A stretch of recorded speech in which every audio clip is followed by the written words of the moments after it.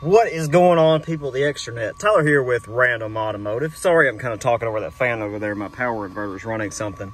Today I'm going to show you on your 2009 through 2014 F-150 how to get rid of this tire pressure sensor fault message.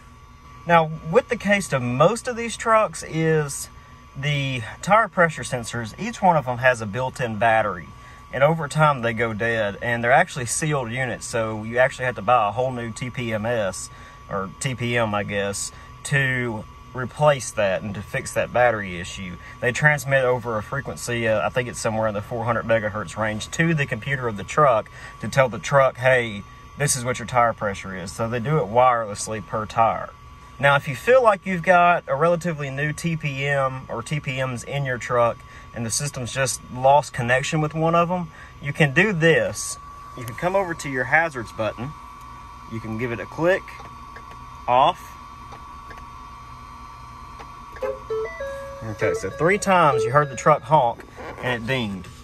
It's also going to tell you to train front left tire. Now, if you have a strong magnet, sometimes they have a little computer that can do it, but you can also let 1 pound of air out of that tire over there, and if it's still there, it still recognizes it, it'll pick it up, and then it'll go to train front right, train front rear left, and train rear right, and you can retrain the system that way without having any special gadgets. And so to get out of that mode, you just turn the ignition off, it'll honk twice, and you're out of that mode. But let's say that's not the issue and that didn't fix the problem. So as you see, I started the truck back up and it automatically gave that tire pressure sensor fault message again because there is an issue. I'm going to show you how to disable this system. Now, it will require some tools, but no more than, let's say, $20 worth or so. So let me show you what you'll need. So you will need one of these ELM327 OBD2 interfaces. I can't talk, goodness gracious. You will need one of these. The link is in the description. I think this was like 20 bucks. Now, the difference is, and I'm going to show you something kind of important here. Let me set that there so it doesn't just fall away. They do have a wireless Bluetooth version of this. Now, I do not recommend it for this service procedure because these are really good at reading codes and things like that and clearing codes from your engine from an app. Sometimes they'll work, but for the software we're using, it's just not very good. So you will need a wired ELM adapter like I have in the description, and you will need a laptop computer. So hopefully if you have all these things, it should be good to go. If you don't, there's probably other ways around it too. But you want to download a program called ForScan. And the link for that's in the description. The only thing that you will need to do immediately is if you go open the program and you go to this little about section here, you will need to register the activation code. There's a process online that'll tell you how to do that. It is free. You get like a 2-month trial, so this part don't cost you anything. Just keep in mind that when you do this, it'll take you about 2 or 3 hours to get your activation code, usually to your email. And there's a process on telling you how to activate that and walk through it. And I may do a video on that soon just to kind of show you. So if you have to order an adapter like that, if you don't have one of those laying around, most people don't, I didn't. It's a good idea to order that, then get your activation license code while you're waiting for that to come in the next day or whatever. It's also pretty important too, that I would probably, if I were you and you could, just order the same adapter that I have. I know this works. It has to have an MS/HS CAN switch. And I'm not really sure exactly what the functions are on this. I know it reads different modules, but you want to make sure you have one with the switch. Now, if you're not very computer savvy, this is probably still a pretty easy process. So we're going to go to the top left corner here. You may have to install some drivers on your computer. There are a lot of good videos working you how to do that. It's a pretty simple process. So we're going to click here to connect to vehicle. And it already has detected my vehicle here. It's detected that there is an adapter installed. I've loaded this vehicle before, so it knows what it is. Ford F-150 2-valve, 2010 model, and it gives portion of the VIN there. Connection's been established, and we're going to just let this run for a few minutes. So it's still reading vehicle information. Okay, so once the data is starting to load, it's going to say, please set the HS/MS CAN switch to MS CAN and hit OK. You can see here it is on MS CAN already, and so we'll go ahead and hit OK.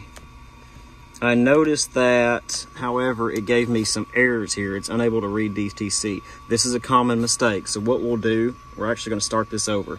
So we'll click here to disconnect. It is disconnected. You want to plug this in with the switch facing HS can or right. And then once that is done, reconnect. It's going to found the profile again. We'll click yes. It's going to load a lot faster. You can see now it's finding the modules. It is correct. Now swap it to MS CAN when it prompts you. So you'll go left and swap, hit OK. It loads the rest of the codes and modules there. So with this program, you can also read codes on the engine. Of course, there's no engine codes, no OBD2 codes that you normally have. It also gives you a couple more modules like your airbag system, ABS, etc., HVAC. You can run tests on this also. The code showing up here. Tire pressure sensor fault, of course, obviously. So as long as the interface says vehicle green and ready green, we're also going to go ahead now and show you how to turn this off. Pretty simple process. So we're going to go to the tab that looks like a computer chip. Blech. It's called configuration and program, and we're going to click that. Now you got to be careful in here because you don't want to click the wrong thing and reset something you shouldn't. Under the module tab, you'll have GEM/SJB. You're going to want to double click that. Actually, no, I'm sorry. You're going to select it and then hit this play button. It's going to enter in a service mode and read data. So once that data has been read, you're going to see tire pressure sensor or tire pressure monitor is enabled. So this is going to disable the system. Now, it will get rid of the message, but also understand that you're not going to have a TPMS system in this truck.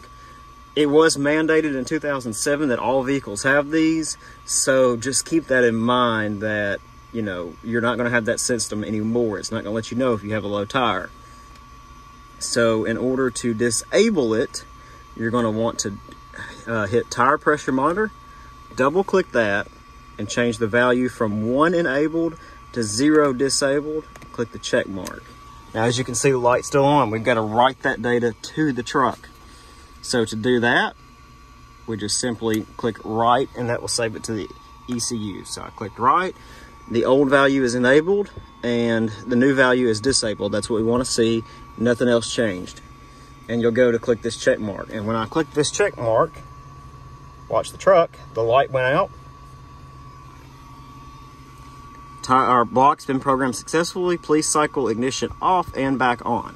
So we'll do that now. You can see the light's off. It still gives the error message. We're going to shut the truck off and back on. You don't have to start it. You can just cycle it on like that. So mileage comes up. We'll go ahead and start it up. And now you can see no error message. So we'll just click OK. And that's it. Pretty simple process. I'm going to do a more in-depth video on this to show how more of this works. But at the time, pretty simple. If you have any questions, I'm sure you will. You're more than free to ask. I'm going to try to help walk you through any of it I can, especially the setting up the driver stuff. I didn't show you that, but I'll provide any links that you may need in the description. And then I may come back and do a video in the future if I have enough questions on this to show you how to install this and have this properly set up. But it's pretty straightforward. Most of the time it does well. I believe this program only works for Windows. I could be wrong on that, so don't hold me to that. So if you have a MacBook or something like that, you may have to run a program that you can run Windows programs. But otherwise, so far, so good. Now, I have had the truck in this disabled state for the tire pressure monitor for about 2 weeks now. Hasn't come back on, hasn't gave me any problems at all, really. And I don't have to deal with that annoying blinking light.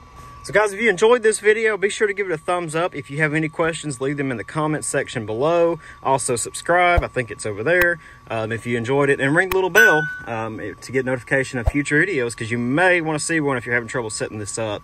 We'll try to do a little walkthrough video soon. So until next time, we'll catch you in the next one.